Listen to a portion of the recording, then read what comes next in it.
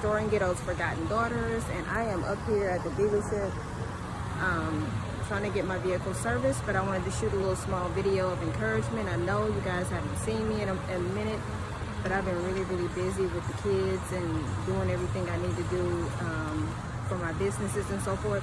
So I haven't had much time to get on here and talk to you guys, but today I just want to encourage everybody to let go of the fear, because fear is not of God, for one, and for two, people are going crazy about this new Delta variant and all the other variants that may be out there. But I'll tell you one thing I do know. If you trust in God and you do what you need to do to protect yourself and others, you're going to be fine. But if you sit and worry and stress and start having anxiety over it, you could be lowering your immune system, which makes you more susceptible to illnesses and viruses and diseases and stuff like that. So I encourage everybody to just put your faith in God. Make sure you're getting some vitamin D. That's why I'm in the sun. And instead of me sitting in that cold, isolated room in there, I'm in the sun. I work out. I take my supplements. I eat well. I drink a lot of water. And I do a lot of strength training, which strengthens my immune system as well.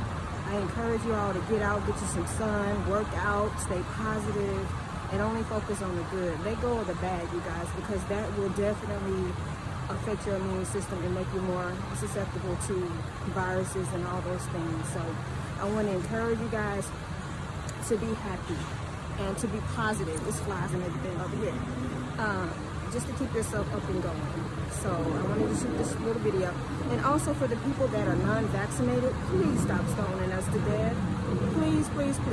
Everybody has a right to choose on everything that they choose in this life, whether it be their sexuality, whether it be to bring a life in this world. Please give us a right to choose whether or not we want to put foreign substance into our veins and our body system. So everybody has that right, you guys. Be respectable and stop stoning people that have decided that they're going to just depend on God and their health, but also being responsible. We realize we need to wear our mask in public areas, and we need to still sanitize until the threat goes back down. So as long as we're doing our part, you guys do your part, we're all going to make it through this. I encourage you guys. I appreciate you all. Remember, if you haven't done so already, click and subscribe on my channel. I really appreciate you.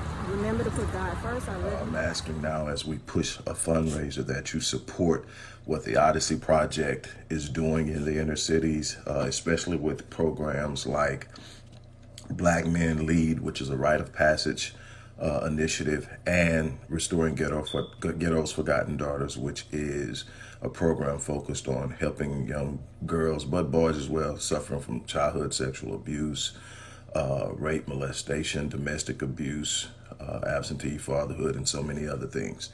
The information will be in the box. Thank you.